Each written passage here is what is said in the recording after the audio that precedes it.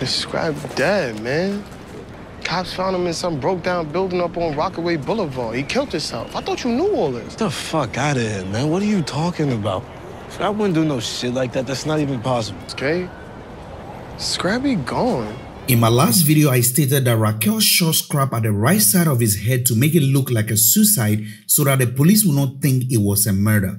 If you haven't seen that video yet, I'll leave the link in the description below for you to check out. Now that everyone is spreading the suicide news about Scrappy, it will take another event to create doubt about Scrappy's death. That doubt, I believe, can come from Kanan. In the same video, I stated that Unique will rob Raquel's money that she has been hiding at Juliana's shop, and that also happened. I only didn't expect Unique to give the money back though, but that's just by the way. I believe you consider it as a good prediction I made there. Now that's not all. I mentioned that if Kanan find out the truth about Howard, his mother will still lie to him. And like always, Raquel's lies to Kanan is getting more and more. And finally, I did mention that Howard was going to use his memory loss thing to play both Kanan and Raquel together with the police department to his advantage. And I also said he was going to use that to win Kanan and protect him from getting arrested for the shooting. What's up, power fans on YouTube? It's your boy Nino, and I'm back with another power video. In this video, I'll be talking about key things that happened in episode 3 of Raising Kanan.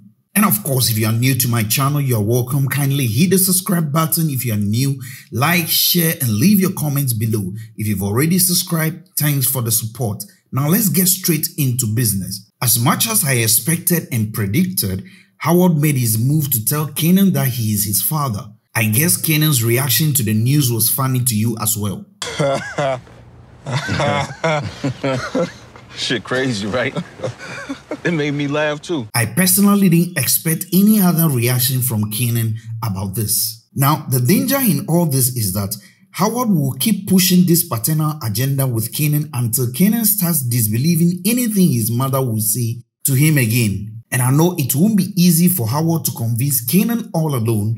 It will take Raquel's constant lies to Kanan to realize the truth. Now, the only person who can prove to Kanan that Howard is his father is Defcon. Now, we really didn't know what happened to Defcon. Kanan believed Defcon is dead. But looking at how Raquel constantly lies to Kanan, I'm beginning to doubt if Defcon is really dead. Now, what will make a mother lie to her son that his supposed father is dead? Probably the father is inside for life and there is no way any miracle or presidential pardon can bring him out. So for the son's sanity, such a mother would rather lie to the child that his father is dead than let him live with the trauma of having his father behind bars. Now, this is what I think Howard will likely do in his quest to bring Kanan to his side. If Defcon happens to be alive and inside, Howard is a cop and he will be privileged to some information on which prison he is serving. So if Kanan still thinks Howard is out of his mind with this fatherhood thing, the best card Howard can play is to point Kanan towards Defcon's direction to meet him, talk to him and confirm from him if indeed he is his father or not. Now this will make Kanan stop believing his mother for the rest of his life. Not only that, but Kanan will even doubt all the things his mother ever told him, from Dewey's death to Scrappy's suicide. Now how else can Howard use Kanan against her? Now you remember it was Howard who told Raquel that Scrap was a snitch, right? I don't think Howard openly told her to go and kill him, isn't it? Now, Howard can tell Kanan that he was the one who informed Raquel that Scrap was a snitch, and the following day, Scrap was found dead, hence Kanan should do the math. In as much as Rack thinks Howard genuinely told her about Scrap, at the same time, it was a trap he set for her, and this is how best Howard will benefit from the information he gave her. Now, if Howard goes through all these things that I've just said, he'll be very close to having Kanan on his side. Now, don't forget, Kanan is very easy to switch emotions and like someone, just like in the beginning he never liked Symphony and later became cool with him. So in as much as his mother painted some picture in his head against Howard, if Howard gives Kanan the best reason to trust him, I guess his attitude will change towards Howard. Now, this might sound like a win for Howard, but Raquel is not going to make him win and take the trophy away just like that. By saying trophy, I mean Kanan. Raquel will not give up her only son just like that. In my last video, I stated that Raquel will possibly kill Howard herself if he tries to turn her son against her. Now, this will be the time Raquel will have no option than to wipe out Howard. If you pay close attention to her statement to Kanan here, that's part of the reason why I asked you to do what you did. Howard, he's always been unstable and unpredictable and shit. Never know what wildness he gonna say or do. And if he get any stupider, I'm gonna get in the middle of it.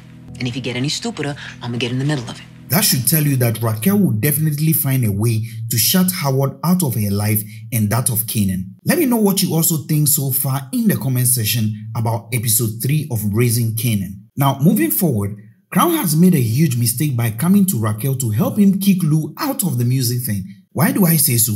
Let's look at what Crown first did to Lou. He slept with his girl.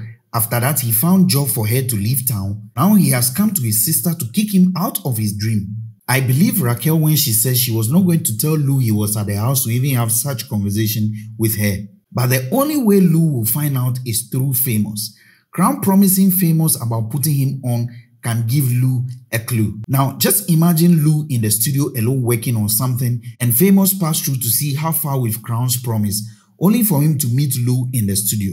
Now, Famous won't waste a minute to say Crown promised him the last time he came to Kanan's house. Now, this flip from Famous will get Lou curious to find out why Crown was at his sister's place. And if Lou moves to Crown, definitely he will think Raquel told Lou something. If Crown is not smart enough to store what comes out of his mouth next, he will end up committing himself to Lou. That is where the problem will come from, and I strongly believe Lou might take Crown out. So let me know what you think about this Crown and Lou situation in the comment section. Now, from my observation, some love will brew between Marvin and this lady here.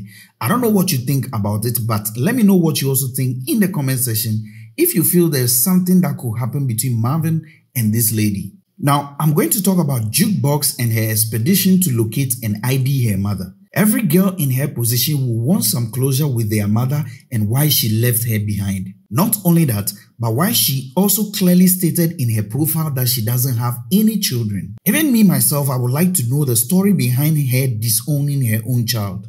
Unless of course she was made to believe that Jukebox died long time ago. Apart from that, I'm very interested in her reasons to say she has been married twice but no children, yet she is the choir leader in her church. Now moving on, these drugs that Kanan and Famous are selling like this will get them in trouble very soon with these cops. Why? Because the way they are breaking the cassette cases and leaving them on the street will start attracting the police attention very soon. Because if these young kids claim that they are selling mixtapes and yet people are buying and then breaking the cases there and there, then it means there is more to their mixtape. And the next time they see them, they might arrest them. Now, if Kanan doesn't want his mother to know he was arrested for selling drugs, he will need Howard to come to his rescue, and Howard will score points with Kanan again. Let me know what you think so far by leaving your thoughts and comments and theories below. If you like this video, don't forget to subscribe, share, like, and most importantly, leave your thoughts in the comment section. I'll see you in my next video. It's your boy Nino. Thanks for watching.